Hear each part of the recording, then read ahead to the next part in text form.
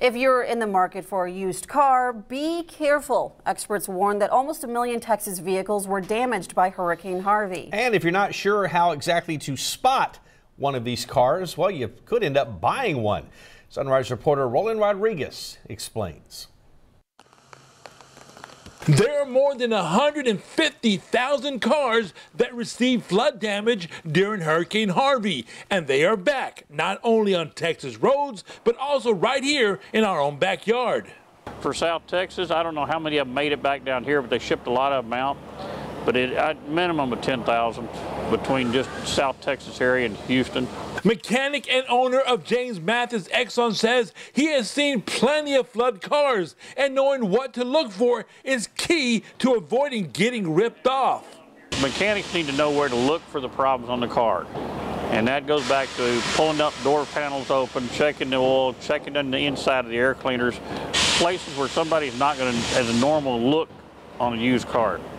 Pulling the spare tires up, pulling the mats up underneath the carpet, looking underneath the seats. Any reputable place will know where to look. And when you get them off the ground, there's other areas that show up too. Many vehicles were totaled by insurance companies and sold for scrap and parts. Others were cleaned and repaired. Texas law allows flood cars to be resold as long as their history is disclosed to the buyer with a new title that labels it as damaged. The insurance company will total it, and then they'll wholesale it out. When they wholesale it out, somebody can apply for a salvage title, get it running again, and resell it. And that salvage title will say salvaged or rebuilt or whatever on there, but it won't be just a clean title. Buyer beware, ever so buyer beware. Experts say flood damaged cars that are sold instead of scrapped can have electrical, mechanical, and even safety issues that can put your life at risk.